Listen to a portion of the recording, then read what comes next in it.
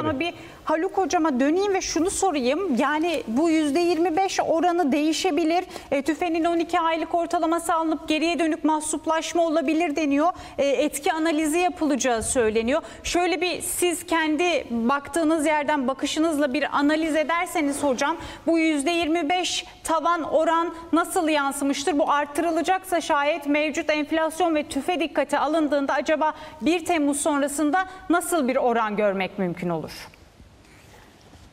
Şimdi bu son 2 yılda yaşadığımız, daha doğrusu yüksek enflasyonun ekonomiyi domine ettiği bu dönemde emtia arayışları, yatırım, karlı yatırım arayışları bütün elinde sermaye bulunduran herkes tarafından en önemli konulardan biri haline geldi. İktisatçılar başta olmak üzere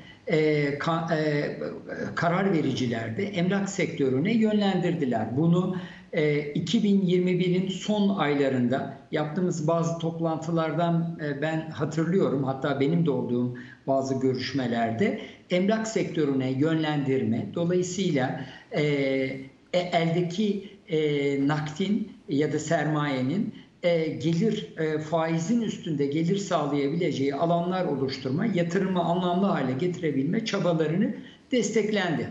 Ama gelinen noktada kontrol edilemez bir boyuta gelince bu ve yaygınlığı çok fazla olunca sınırları o kadar yüksek, o kadar aşılmış, o kadar ödenemez noktaya geldi ki bir de bunun sadece konutla sınırlı, konut boyutunda ele alınamayacağı, bunun altında aslında bu oranları domine eden ticarethanelerdeki kiraların çok yüksek olması, ki bunlar da kategoriler halinde ele alınmalıydı, alındı. Örneğin sağlık kuruluşlarına verilmiş olan ticarethaneler, yani ticari yapılar ayrı bir yere, eğitime verilenler ayrı bir yere konulmak kaydıyla, bunlar o kadar oranları yukarıya doğru ekstrem gibi görünenler ortalamayı o kadar yukarıya çekti ki yönetilemez hale aldı. Şimdi böyle bir dönemde %25'in biz önümüzdeki bu yılın sonuna kadar olan enflasyon tahminlerine baktığımızda da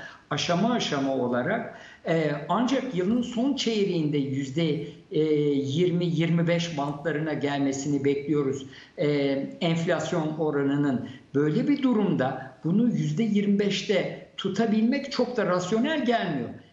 Selvi Hanım'ın da bahsettiği gibi ister gelenek ortodoks, ister heterodoks, nasıl bakarsanız bakın ekonomik model olarak bunun uygulanabilirliği yok. Bu açıdan %25'in sorunuzun tam karşılığı, %25'in de şu an çok rasyonel bir oran olmayacağı, biraz daha revize edileceği kanaatinde. Nedir rasyonel oran revize edilecekse şayet, yani baktığınız açıdan?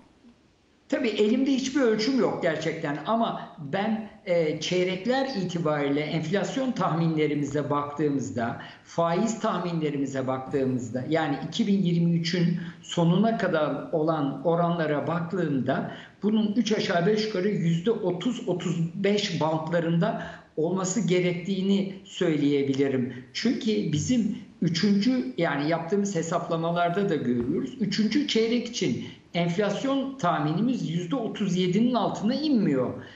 Böyle bir durumda açıkçası rasyonel olan, bunun yine biraz altında olması gerekir şüphesiz, devlet desteği, özellikle konutların, ama %25'in altta kalacağını söylemek çok irrasyonel olmaz açıkçası. Çok teşekkür ediyorum.